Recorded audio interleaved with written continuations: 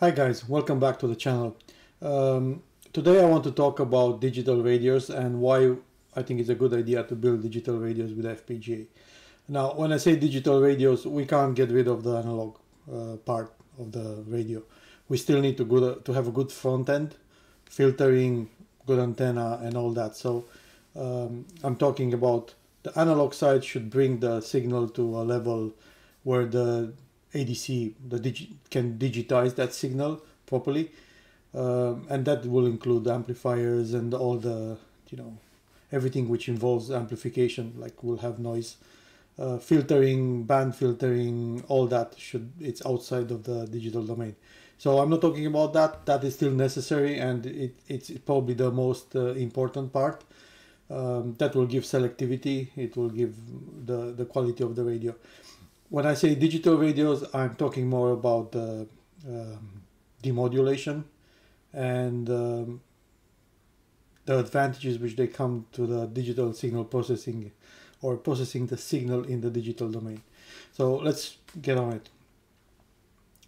I'll try to keep it short, around 5 minutes. So first of all, let's assume the signal is good, it's filtered, band filtered. We have a good signal coming in. Now, the moment we are getting into the digital domain, we have no problems with impedances. This thing with matching impedances is vanishing. So we have just numbers. The signals, they become numbers, strings of numbers, which they travel on the buses.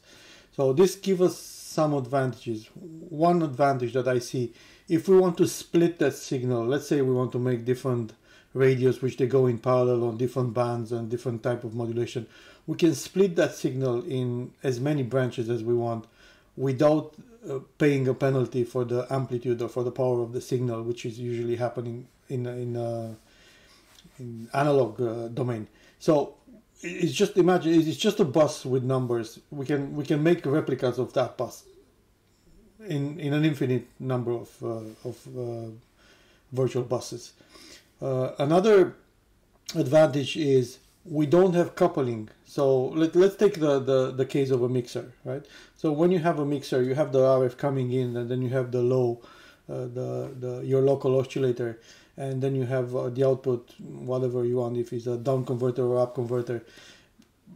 This is an ideal mixer, right? When everything goes perfectly and you get just the sum and the difference of the two frequencies. But in reality, in analog land, this is not happening. You will have leakage from the IF into the LO, or the LO is going to leak into the IF side of the mixer. Or so coupling, you're talking small signals. So coupling is something which will happen, and leakage will happen. This is not happening in digital domain. So in digital domain, the mixers are just multipliers, and they're ideal multipliers. So it's there is a big advantage of multiplying two signals in digital domain. Now,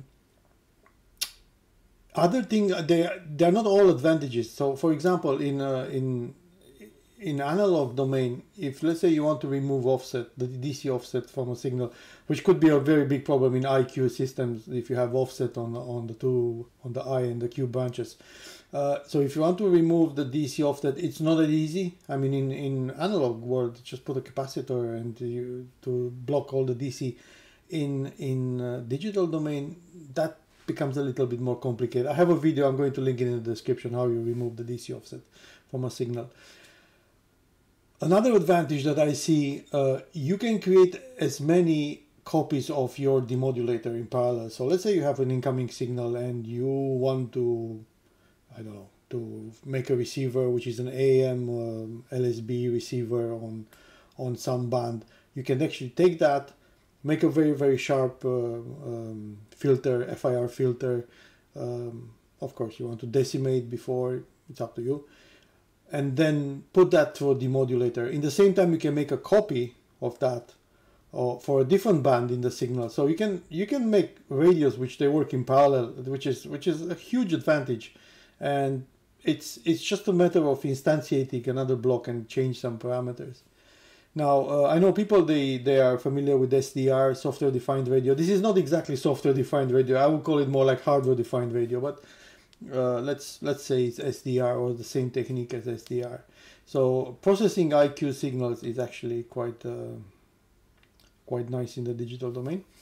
For example, if you want to make a receiver, an AM receiver, this is more for ham radio.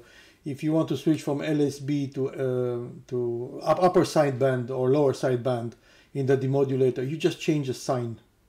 You change the sign, how those two signals, they get subtracted or they get added, and it's very, very easy. It's not so easy in analog world, where you might need to have filters and other methods. Now, filtering in digital domain, it's quite nice. Why? Because you can make very, very sharp filters. You can make very, very long finite impulse response filters. I have another video, I'm going to link it in the description, on about FIR filters. So you can make filters, not only that they're very sharp, but they're reconfigurable. Something you don't have in an analog domain. I mean, analog domain, you need to take a soldering iron and change components. Here you change numbers. So you can have like a small microcontroller which is changing those coefficients in the FIR filter, and you can adjust those filters as you please. Another advantage is you don't have attenuation. So there is no concept of attenuation in analog world.